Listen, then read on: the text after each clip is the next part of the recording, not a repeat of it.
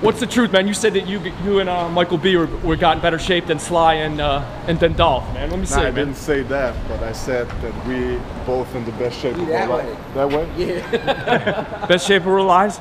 Yeah, you guys, and that the audience have to decide who's in better shape. Let me see, man. Show me the abs, man. Damn, man, you're ripped, man. Big dude, man. So you know, when I watch Rocky IV, man, there's no character I ever hated in a movie more than Drago, man. How big of a villain are you going to be in this?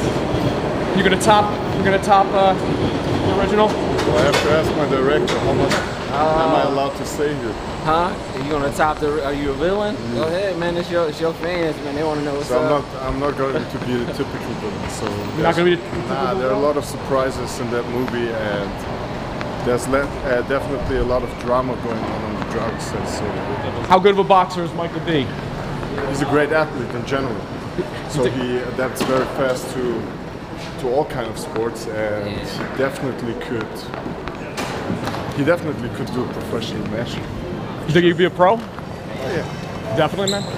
He's a great guy and a great athlete. With all the stuff going on with the Russia stuff and the election stuff. You're not going to hear a political statement from me. That's not my business. I'm doing just, you know, I'm into boxing, into movies, and I'm just glad to be part of the franchise. No political issues. No political issues? Nah. So nothing like, there's not going to be like a fake Putin in the crowd that's upset or anything? Nah, there's not. We didn't aim for that. We aim for, and obviously the boxing is secondary in the movie. It's a lot of family.